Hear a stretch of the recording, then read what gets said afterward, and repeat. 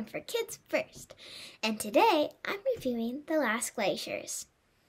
I was thrilled and moved by the documentary film The Last Glaciers. Watching the paragliders climb to the top of the mountains and jump off is a big thrill. The locations where this was filmed are absolutely beautiful, and discovering how much glaciers around the planet are shrinking is alarming. Human impact on the planet's warming is seen in loss of vital glaciers around the world.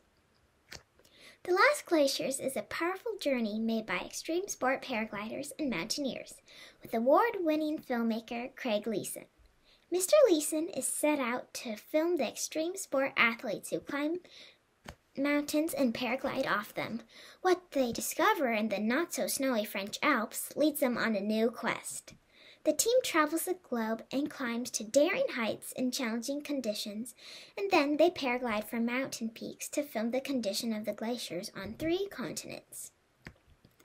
This documentary offers lots of interviews with scientists that study ice cores, from whom we learn about increasing impact fossil fuels have made on our planet, as they compare ice cores that have trapped gases for over 1 million years on Earth.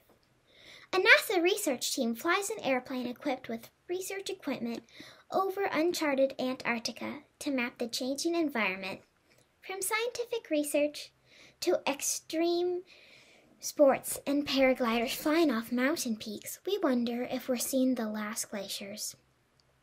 My hat's off to Leeson, the director and producer of this amazing film, who had to overcome his own fear of heights to learn how to paraglide in order to create this film.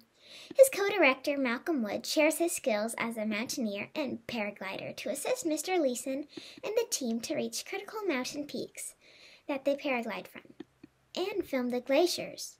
The stunning natural beauty of the French Alps, Peruvian Andes, and Himalayas is captured by expert cinematographer Cody Tuttle.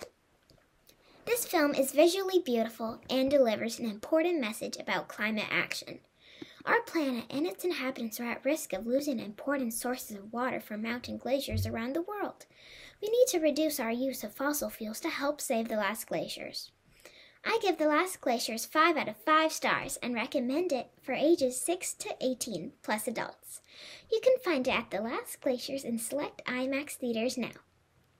I'm Madeleine, reporting for Kids First. Thanks for watching. Remember to like and subscribe to our channel so you don't miss my next review or those of my team. Bye! Is the moment to save our world.